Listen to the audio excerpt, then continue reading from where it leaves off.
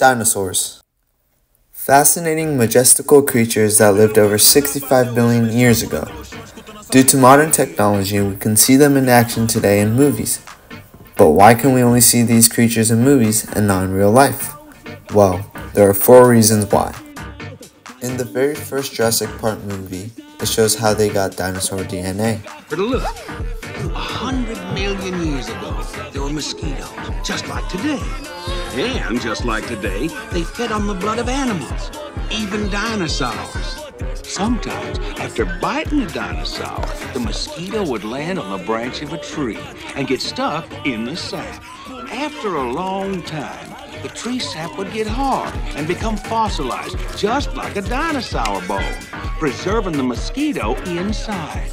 Using sophisticated techniques, they extract the preserved blood from the mosquito and bingo.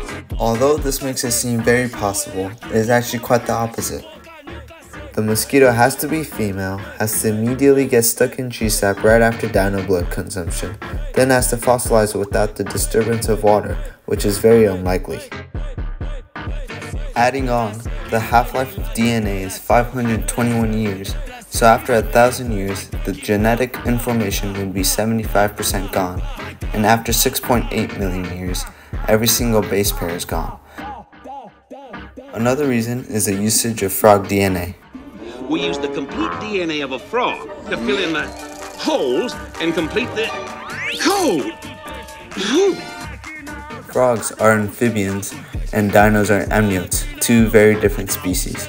Combining the 2 DNA is like solving a puzzle with 1 billion pieces that is mixed with another puzzle with 1 billion pieces. So instead of using frog DNA, it is more reasonable to use species that are more closely related to dinos, like birds.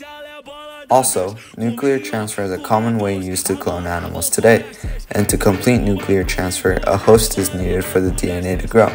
Unfortunately, there are no dino cells or dino eggs that are usable to host the DNA.